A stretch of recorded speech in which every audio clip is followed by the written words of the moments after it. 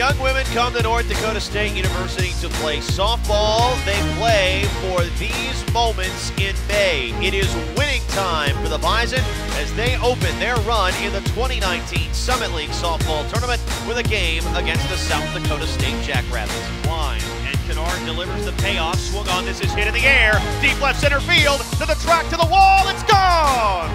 3-run jack. North Dakota State leads 4-0 in the first. 1-2 to Ponce. Swing and a miss. Strike 3. That time chased that pitch outside. 1-2 to Christiansi. Swing and a foul tip into the mid. Strike 3. Strikeout number 5 for Letty. 2-0 from Kennard. Swung on it. This is roped down the left field line. A fair ball all the way to the wall. On her way into second. She slides in with a 1-out double.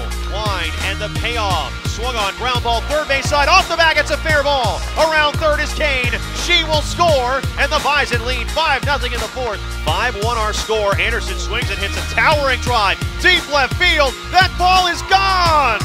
She's tied for 4th all time at North Dakota State in home runs. We didn't really talk with the team about it, but as coaches, we thought just in this game, if we can get a jump on them early or hopefully stop them like we did in the first inning, I thought that was going to be key just because I think the top of their line was really strong, and same with ours, and yeah, I thought that was big for KK just to have that. We came out defense ready and we built off that, and then you get the 4 runs. I mean, it just lights the fire and it just gets things going. For us, we just focused on doing what we need to do, taking care of ourselves. We don't worry about who's on the other side. We just want to do what we do, play the game we know how to play.